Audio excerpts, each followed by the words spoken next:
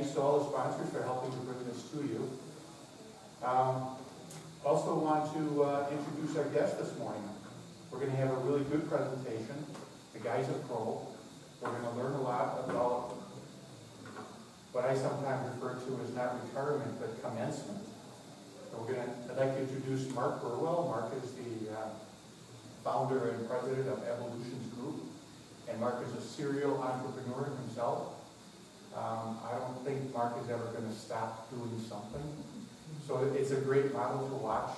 And if you listen to Mark, you'll hear between the lines just as much as wisdom as what he's expressive in words. So Mark. Thanks, Tom. Yeah. So like I said, Whisper is going to be who you were supposed to have today. I know it's vacation time, so it's maybe a blessing that she'll be here in September. She's really busy with her winery in Hortonville, and so we'll be happy to see her now. But very first, when Amy and I were putting Million Cups together, the very first presenter we had, I just put my business, kind of my, we'll say part-time business, whatever, up there at Evolutions Business Group, because I've been in that since 1984. And it's been kind of sitting up there, and so we pulled it off with you, and so that's what you're going to get today. Of course, we just learned about this yesterday, so I'm not going to have a PowerPoint, but I'm going to give you the book, and I do have a one-page handout in there. It talks a little bit about things from my webpage and that, so you can take a look at that. But I want to ask you today is how many people are watching the Olympics? Okay, what's going on as we speak this week? Right now it's track and field, right? And that's kind of been my passion. I was a runner, actually a sprinter.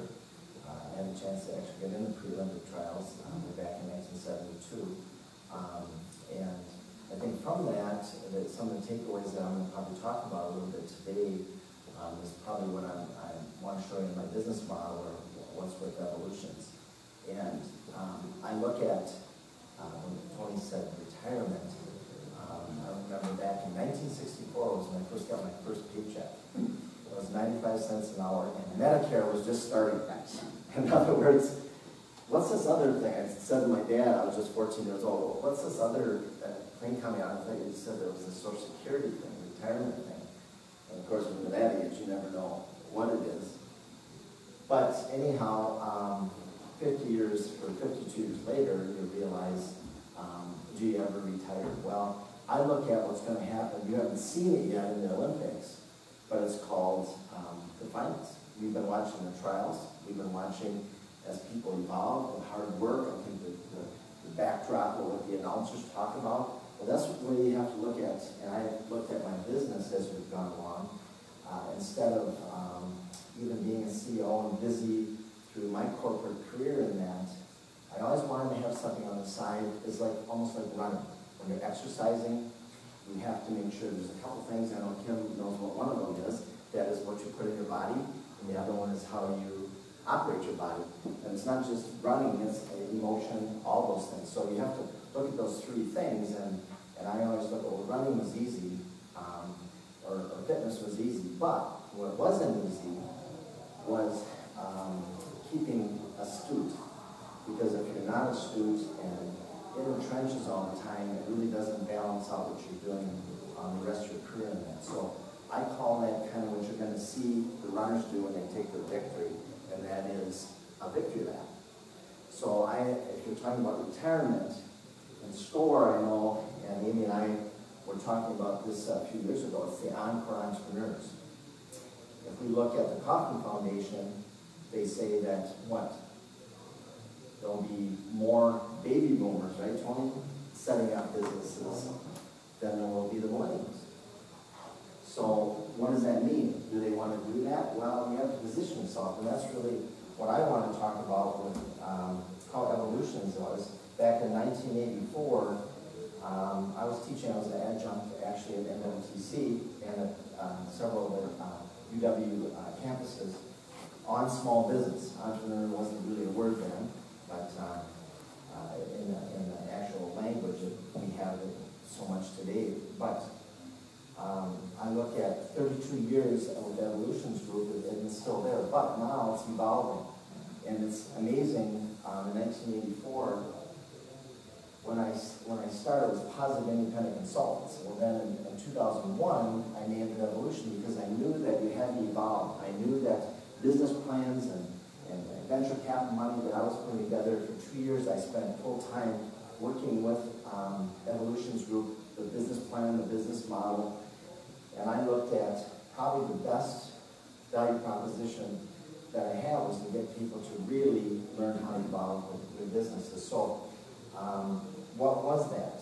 Well, if you look in your sheet that I have here, I have 3 components. There's a Speakers Bureau, there's a Survival Series, there's Executive in Residence, and there's a Motivation Point. And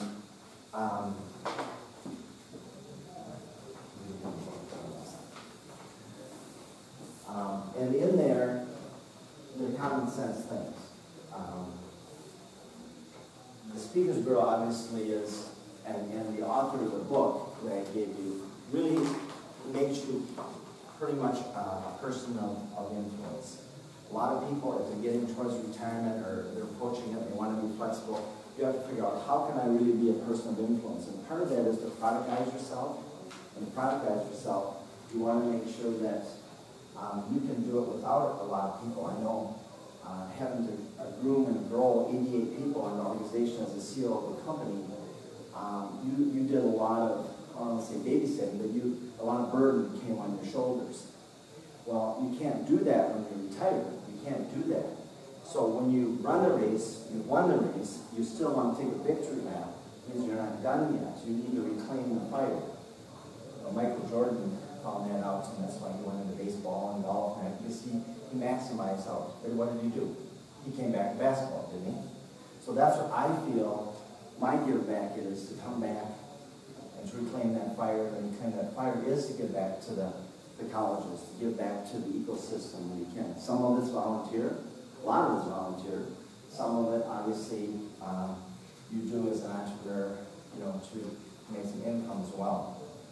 So I wanted to have some unique things. The Speakers Bureau obviously is something because I became a speaker. Survival Series really is more or less geared towards doing talks within an organization. But the Executive and Resident I want to talk about, because that's really what I want your input on today as well, because it's something that I did a lot of back in 2001, 2002, and really done that in a different mode, and I'll show you how that evolves from that. But I was in Russia, lecturing in Russia. It was a trade mission. It was 10 people in entrepreneurship, 10 people in government, 10 people in education, 10 people in medicine. And I happened to be working on Evolution's group to put together kind of an executive resident, and I was a CEO. I realized that even after 9/11, there was a lot of people that were downsized, and how can some of those CEOs be a part of helping actually fit right in and run an organization? And it worked so well that I know Carol Schneider, who's the CEO of Seek, a major employment firm out of Milwaukee, was very interested. So I worked with her, and she set up some of the model herself, as well as Landmark here in Appleton. And I know Monica set up an accounting division for accountants who got downsized, to be kind of accountants in residence. So what it is basically not just outsourcing, but actually putting them in and placing them in. So I had the opportunity to probably work with, I would say, about 20 different companies, nonprofit companies, during that 2-year period, and actually go in and be their temporary CEO. I figured, well, I remember Uncle being a fire captain in Madison. Well, he would sub around the different stations. Why can't that happen with the CEO? Or an operations person? We tend to sometimes think in today's world, a lot of the baby boomers I see, and a lot of them my age too that are retiring, that they want to become consultants. Well, sometimes what's a consultant? And I remember when I would go in and work with a company, it would be like, is he an auditor? Is he a consultant? What is he? What's he doing here? And no, it was actually, I was placed in as the CEO, but to mentor family businesses, matter of fact, Putzer's, one of the biggest firms that I grew, had one store that was my main focus. I had equity in the company, but my job was, and I did the same thing with the Madison firm, and another firm in Port Sauk City and Baraboo did the same thing, is to help them and their family groom their children through the business. So you're kind of a mentor in residence, you're kind of an executive in residence, but it's a way that we also have the same thing being groomed in the New North, probably a different business model, but it's called Fast Forward. And Fast Forward was established, and Amy has been a large part of that, putting some of that together, but it's really more of a hit and run thing than it is actually going in and actually being there full time. So that's really Evolutions Group's main focus, I think, that I spent my time in. It's not the speeches, it's not the workshops probably got more incorporated into some of the classes and different things I've had. But I will say, I got tapped on the shoulder. As a matter of fact, I remember teaching some entrepreneur classes here in Appleton back in 2002, I think it was, 2001, 2002. And still staying in the trenches, even with Evolutions Group, but being tapped to start up Urban Hope or eHub, as it is, and they wanted to grow. They wanted to go into different cities. And so I took that same business model, that Evolution's business model I had, and did the same thing in Canton, New Philadelphia, Dover, Cleveland, Massillon, Ohio, and went in and worked with their executive director and groomed it. Same with Lloyd's of Janesville. The United Way director became an entrepreneur director down there with workforce development, as well as UW Whitewater, and some of their, what they call the court initiative in Lloyd with the chamber, Amy Lauenbach.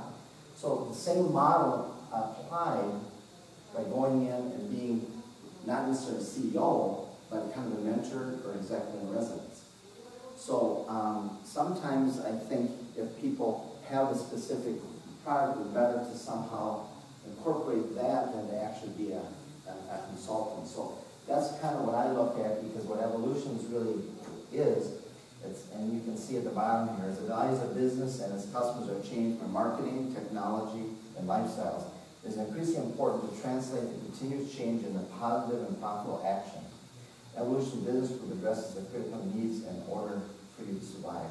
The impact of positioning, relationship marketing in today's marketplace is very important in order to thrive through turbulent and competitive times.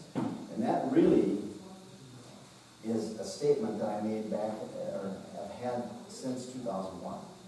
So sometimes when you have missions, I feel that it's helped, but you evolve into different things. You still have your whole vision and your mission, but it can be done in different categories, different ways, and how that's produced. The other part, the motivation part, motivation really, that division I had, I probably used more, probably in the like 2008, 2009, I spoke at a couple of conferences in Chicago called Motivational Conference, and what it was what's incentive, and I felt that by going through and grooming a business and scaling businesses, what's the number one motivational factor? And HR is struggling so much, is that's one thing a CEO is supposed to do, not just be the top salesperson, not be the top negotiator, but also mission isn't just about the customers, it's about the employees.